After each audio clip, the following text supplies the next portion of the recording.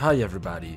Today we will talk about the third and fourth satellites for the Cosmo SkyMed second generation Constellation, the anti-mini drones systems tested by the Italian army, and the intention of Italy to develop an armed UAV.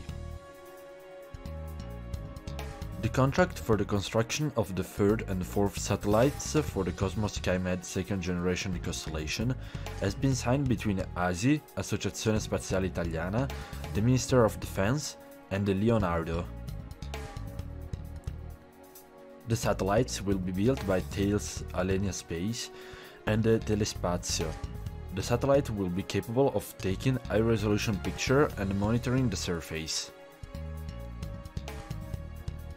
The newest capability of the satellites will be of being able of taking two images of two areas separated by hundreds of kilometers at the same time, being able of completing two conflicting tasking.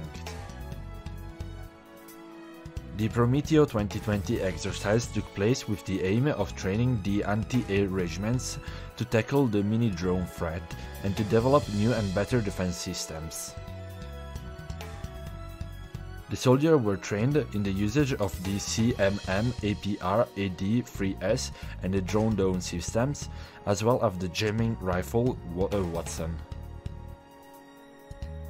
The phase 3 of the TARPA project started. This project is aimed at the construction of a prototype of an armed UAV.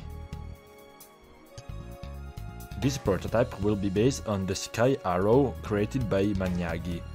At this project will take part Leonardo, Elettronica and Umbra Group. The main characteristic of such machine should be a max takeoff weight of 1 ton with 500 kg of maximum payload, a max time on station of 24 hours and a maximum altitude between 7,000 and 8,000 meters.